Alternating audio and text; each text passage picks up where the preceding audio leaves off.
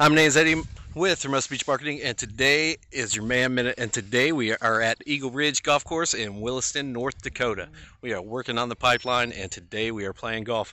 And today we're going to talk about rules of golf when golfing with someone you don't know.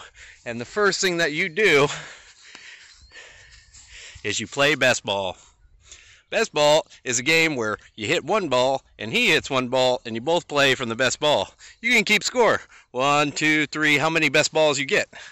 And then when you get close to the green, you play a different game called putt or chip and putt. And then you keep a second score. And this is how it works. Hey, you put your score there. That was a good shot. And you put his score there on the green, and then you keep your skin scores right there. Now he hit that ball about 5 feet away from the pin, and me, since I can't play, I'm going to put it 3 feet away from the pin in my sleep. And that's a good lesson about how to play golf with someone you don't know when you're off of work. My name is Eddie Sparks, Hermosa Beach Marketing. I hope you learn how to play golf with either one of your customers, one of your coworkers, or somebody that you contract for.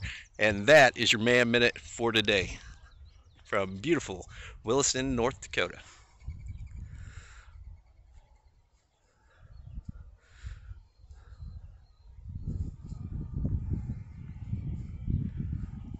And I did see a prairie dog.